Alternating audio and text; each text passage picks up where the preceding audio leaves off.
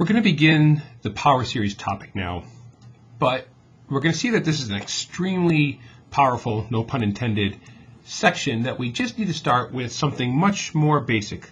We're going to go back to the beginning of our calculus careers and get into the equation of the tangent line. All right, so let's start with this function, the natural log of x.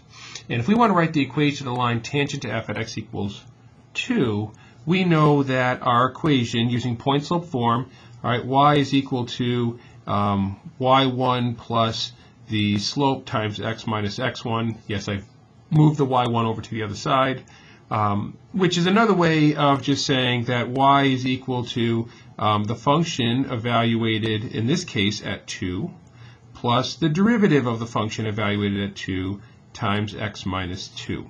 Right? Because we know that this derivative is the slope of the tangent to the curve at a point, and the point being x equals 2.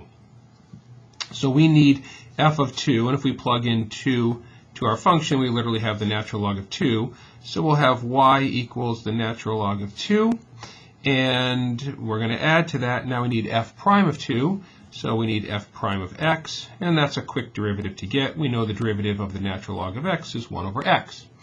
So when we want f prime of 2, we'll plug 2 in for x, so that gives us 1/2. So into our equation, f prime of 2 is 1/2, and then we have x minus 2.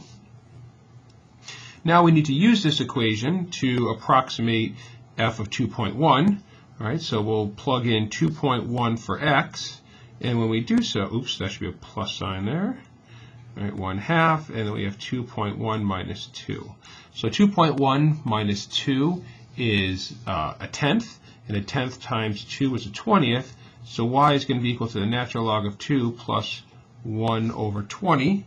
And if we go to our calculator, all right, so we have ln 2, and we're going to add to that 1/20th. And that gives us 0.743147. All right, so it's approximately equal to 0.743147. Okay. Now we want to use our calculator to actually find f of 2.1. Right? So if we go back to our machine and we find the natural log of 2.1, we see that 0.741937. All right. So f of 2.1 is 0.741937. Right? So doing some quick subtraction here, we see that we're pretty close to what's going on here. So we have that answer, and we're going to subtract this for a difference of basically 12 ten thousandths.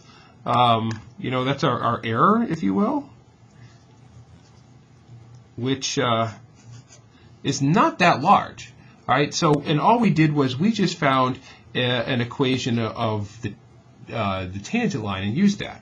So from a picture point of view, all right, if we go back here, and y equals, I've got the natural log of x, and then I've got the tangent line equation. And if we look at the graph, all right, we can see the ln x blue curve, and we can see the tangent line equation, and we can see that right around x equals 2, because here's x equals 1, here's x equals 2, right around that spot, the two are extremely close together. Now this is great if we're interested in you know, exactly at the point x equals 2. But could it be that we could make a more accurate or create a more accurate representation of this natural log curve while using a polynomial? And that's basically what we're looking at with these bullet points right here. Check out the third one. What if instead of a tangent line, we could create, in quotes, a tangent parabola, which curves in the same manner as the function? All right, that would give us a situation where it would be even more accurate than our tangent line. So in the next video, let's see if we can come up with a tangent parabola.